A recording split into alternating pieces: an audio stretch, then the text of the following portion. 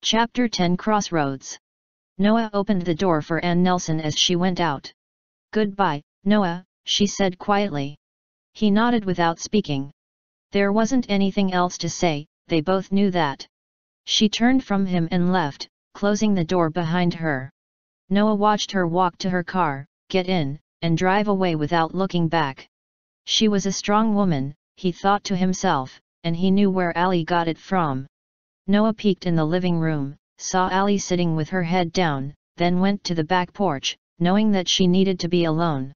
He sat quietly in his rocker and watched the water drifting by as the minutes passed. After what seemed like an eternity, he heard the back door open.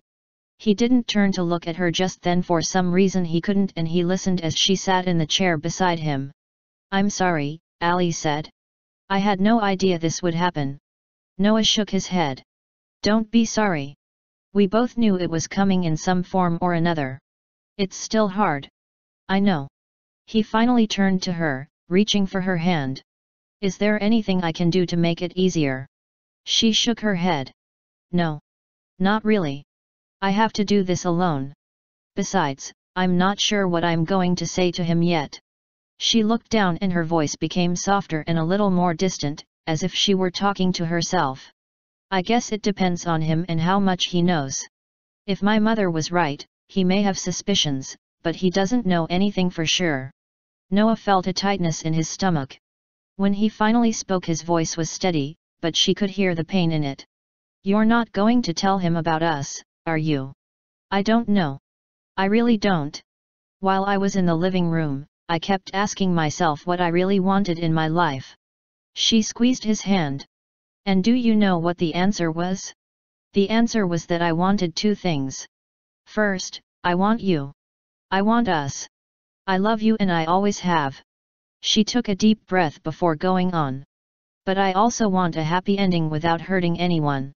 And I know that if I stayed, people would be hurt. Especially Lon. I wasn't lying when I told you that I love him.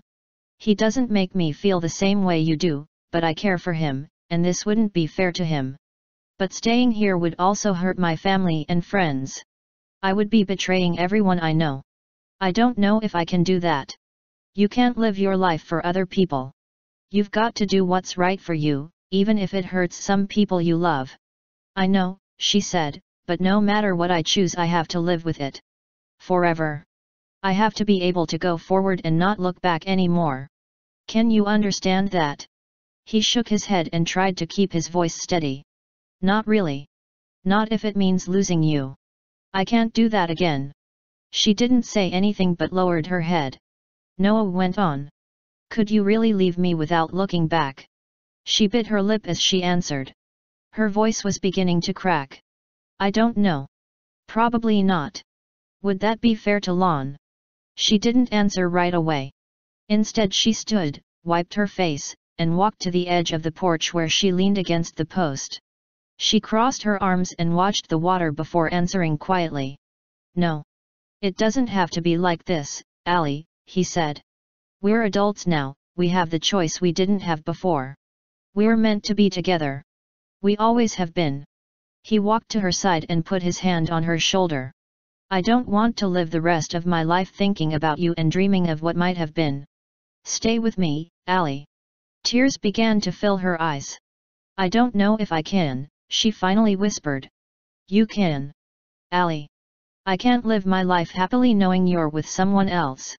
That would kill a part of me. What we have is rare. It's too beautiful to just throw it away." She didn't respond. After a moment he gently turned her toward him, took her hands, and stared at her, willing her to look at him. Allie finally faced him with moist eyes. After a long silence, Noah brushed the tears from her cheeks with his fingers, a look of tenderness on his face. His voice caught as he saw what her eyes were telling him. "You're not going to stay, are you?" He smiled weakly. "You want to, but you can't."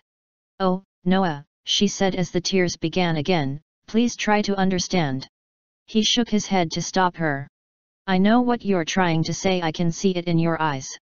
But I don't want to understand it, Allie. I don't want it to end this way. I don't want it to end at all. But if you leave, we both know we'll never see each other again. She leaned into him and began to cry harder as Noah fought back his own tears. He wrapped his arms around her. "Allie, I can't force you to stay with me. But no matter what happens in my life, I'll never forget these last couple of days with you. I've been dreaming about this for years." He kissed her gently, and they embraced as they had when she first got out of her car 2 days ago. Finally Allie let him go and wiped her tears. "I have to get my things, Noah." He didn't go inside with her. Instead he sat down in the rocker, spent. He watched her go into the house and listened as the sound of her movements faded into nothing. She emerged from the house minutes later with everything she'd brought and walked toward him with her head down. She handed him the drawing she had done yesterday morning. As he took it, he noticed that she hadn't stopped crying. "Here, Noah. I made this for you."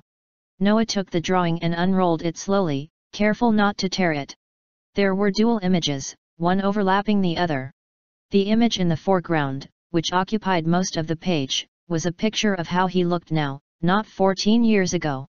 Noah noticed that she had penciled in every detail of his face, including the scar. It was almost as if she'd copied it from a recent photograph.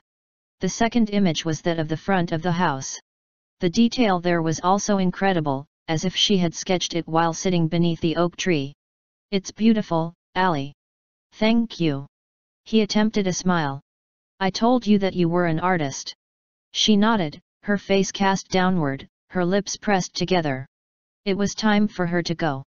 They walked to her car slowly, without speaking. When they reached it, Noah embraced her again until he could feel the tears welling up in his own eyes. He kissed her lips and both cheeks, then with his finger softly brushed the places he'd kissed. "I love you, Allie. I love you, too." Noah opened her car door, and they kissed one more time. Then she slid behind the wheel, never taking her eyes from him. She put the packet of letters and the pocketbook next to her on the seat and fumbled for the keys, then turned the ignition. It started easily, and the engine began to turn over impatiently. It was almost time. Noah pushed her door closed with both hands, and Allie rolled down the window. She could see the muscles in his arms, the easy smile, the tanned face. She reached out her hand and Noah took it for just a moment, moving his fingers softly against her skin. "Stay with me," Noah mouthed without sound, and this for some reason hurt more than Allie would have expected. The tears began to fall hard now, but she couldn't speak. Finally, reluctantly, she looked away and pulled her hand from his. She put the car in gear and eased the pedal down just a bit. If she didn't leave now, she never would. Noah backed up just a bit as the car started to roll away. He fell into an almost trance-like state as he felt the reality of the situation. He watched the car roll slowly forward, he heard the gravel crunching under the wheels. Slowly the car began to turn from him, toward the road that would take her back to town.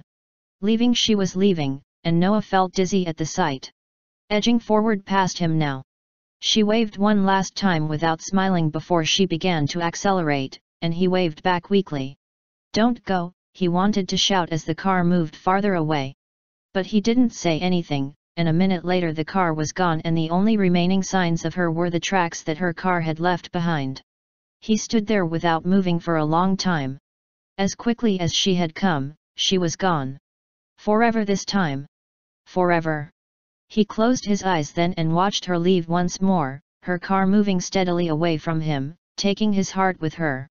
But, like her mother, he realized sadly, she never looked back.